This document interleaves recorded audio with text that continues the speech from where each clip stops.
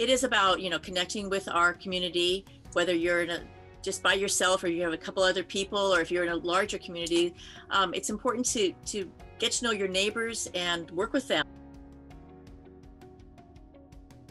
You can come up with some creative ways, like maybe if you have neighbors close by, you can do like a little party or like a happy hour from 5 to 6 and kind of invite people for something special, like a drink or some food or something like that. It's community really is key, and I think there's power in numbers with this.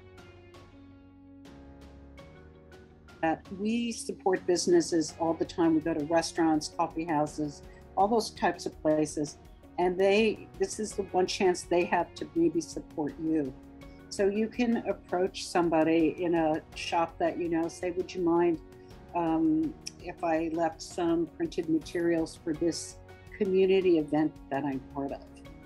And that's where being part of a community event is very helpful, because you're not just touting yourself, you're talking about the bigger art community at large. And I think that's a very important thing.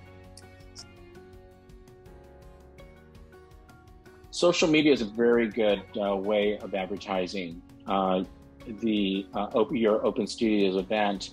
I have gotten many people come to my studio as a result of just posting something on Open Studios, or just posting artwork, which I do generally every day if I can. I'll get feedback, and sometimes people want to know, well, where can I find you in terms of when are you showing? And so that starts a conversation, and you can just take it from there. Somebody goes to your Instagram, they know exactly who you are. Very simple for them to see who you are, what you're about, where they can learn more, or where they can contact you. Covering all the very basics feels helpful for me. If I'm looking at artists' pages, you don't want to have to do too much digging. As fun as a mystery is sometimes, like, why make it hard for people? Let your personality shine. So, you can think about your Instagram and Facebook as some sort of visual diary. You don't have to share everything, but, you can share about yourself, right? Like it's a avatar, for lack of a better word, for you and your artwork and your business, essentially. So you want to make it shine, and you want your authentic self to come through. She has some pictures of herself in the studio. She has some work hung on the wall. She has some work in what looks like a lobby, some detail shots. It's really interesting and engaging. It's like, okay, this person's doing a lot of different things. You can get a sense of the scale of the work. You'll see very high quality images, very easy to understand, super visual, bright. Obviously not everybody's work looks like this, but clarity, I think, is key. When you go, you get what this person is about.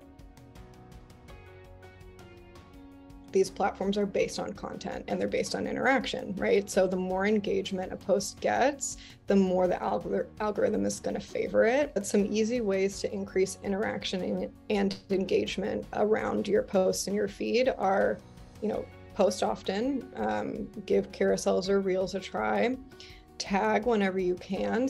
Think of it as a web, right? Like there's you, and then if you're able to make all these connections, they're connected to all these other people too, right? So it's just more connections, more content, and more interaction, which is going to continue to feed the post and your profile.